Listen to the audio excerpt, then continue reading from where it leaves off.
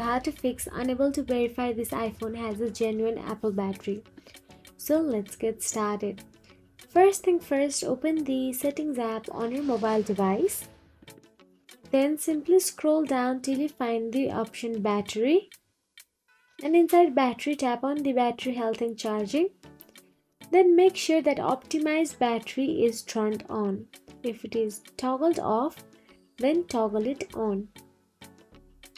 So after you do all this, simply go back to the settings again.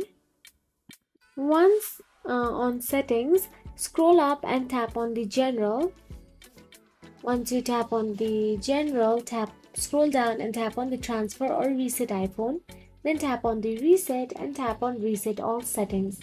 So that is it. If you found this video helpful, please like, share and subscribe, and thank you for watching.